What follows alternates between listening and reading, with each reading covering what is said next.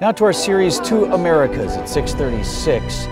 Working to expose problems you might not realize exist in our communities and highlighting the ways our neighbors are working to bring about solutions. And so today, our Ryan Jenkins takes us to Dodge County, where some school administrators there are literally steering the district toward success.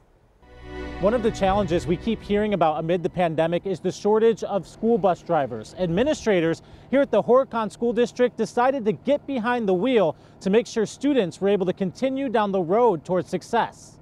It was kind of funny, a couple of them that would get on the bus, they look at me like, okay, what are you doing here? And what's going on? Jeff Williams is the Director of Technology for the Horicon School District. He's an already busy man working to keep students learning amid the ongoing pandemic, and now he has taken on a new role. If they're going to be able to be going to school every day, then I think it's our responsibility to make sure they have the extracurricular activities they want. And if that means I have to drive a bus after school, it's not that big of a sacrifice. He, along with the middle school principal and the district superintendent, are now all trained to drive these big yellow buses. The testing procedure, the written test, I'm not going to lie, it wasn't that easy. Much more rigorous this time than it was that I recall back in the 80s when I was driving buses.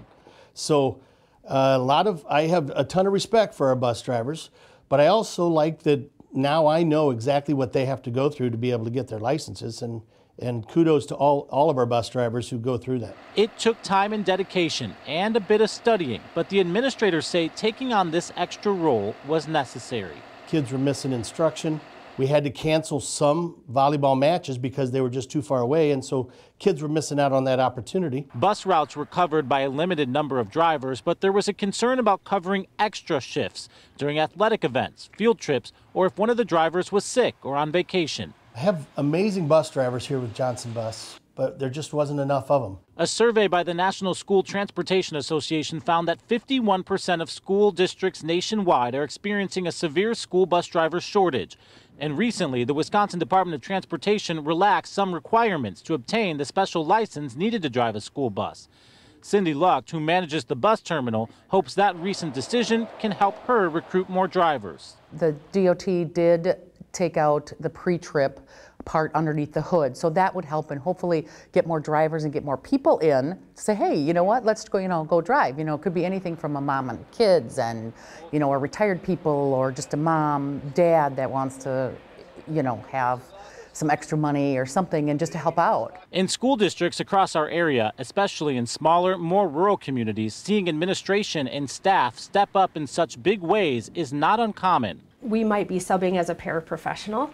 We might be helping serve lunch occasionally. We might be out on recess duty. Sometimes we're in the classroom as a classroom teacher, but the biggest thing that I think is important is that everybody in this system has done whatever they need to do to make this work. And it's all because for this team of school admins in Dodge County, the mission is simple. Keeping the students in school and doing everything we can to provide them with the most stable, consistent environment for learning was our top priority. Leaders making sure nothing can stop these students from succeeding amid already challenging times, not even a school bus driver shortage.